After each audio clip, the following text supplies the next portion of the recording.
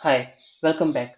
In this video, we'll learn about some important points that we should keep in mind while testing desktop applications. Now, what do you mean by desktop applications? So, applications that works on the underlying computer OS and not within browsers. Example, Microsoft Excel. Okay, so Microsoft Excel is an desktop application that works on the underlying operating system, that is Windows, and it is not running under any browser or something. Okay, it is an independent desktop application. Okay, so what is it that you should be knowing? You should be knowing about latest information and knowledge about various operating systems. Like one should have knowledge about different types of platforms like Windows, Mac, Linux, and so on.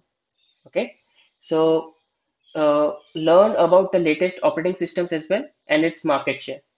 So, because Windows is has the market share of 69.27%, and OS X, that is Mac OS, it has market share of 20%. Okay, and Chrome OS has 3.32%. Usually, applications are made for only single platform, and in a very rare case it is made for multiple platforms as far as desktop applications are concerned. Okay, so if someone gives you an application, an independent application on Windows, then you should be knowing about the statistics of Windows application. What is the statistics and OS market share for that particular or underlying operating system. So say if someone has created an application for Windows OS, okay, so you should be knowing that which Windows OS is widely used in the market. So this, as per statistics, Windows 10 is being used 71.94%, okay, and Windows 11 is used 23.17%. So what does it mean? It means that you will taste the Windows application thoroughly on Windows 10 because the market share is around 72 percentage. Okay, so these are some important things that you should keep in mind. Now, while testing the application, okay, in the task manager, you can see CPU and memory usage.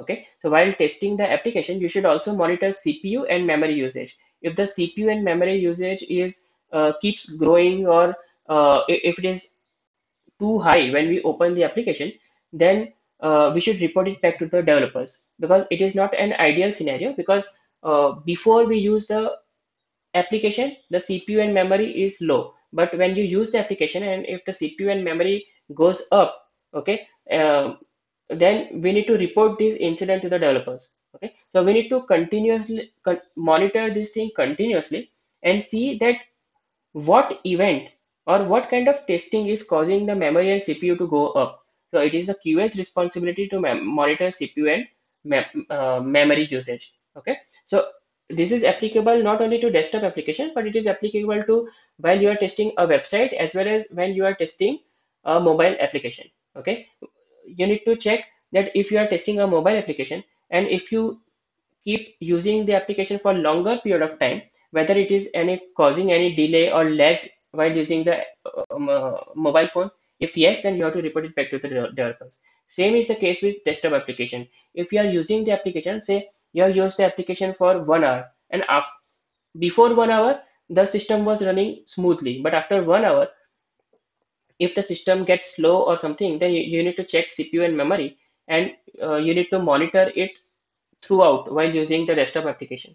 Okay, if any of the events is causing an unnecessary spike in CPU or memory, then you should report it back to the developers. So please consider checking the CPU and memory usage while testing desktop applications.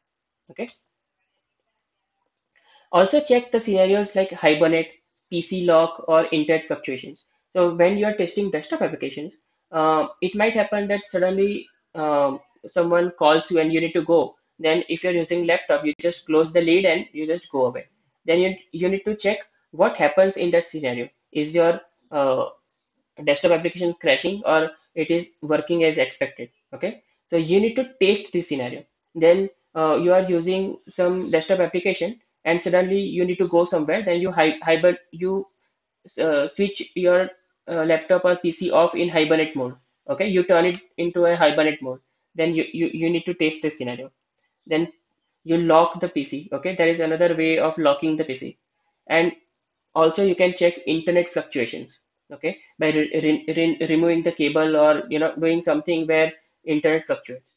So these are all the things that you need to keep in mind while testing desktop applications. This all comes under ad hoc testing, where you are suddenly trying to break the functionality of the system.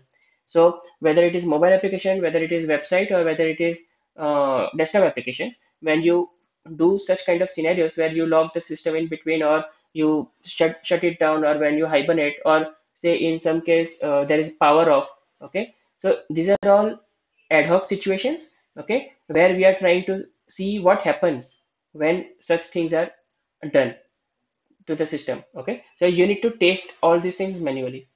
So to summarize, you should be knowing different kinds of operating system, that is Windows, Mac, Linux, and so on.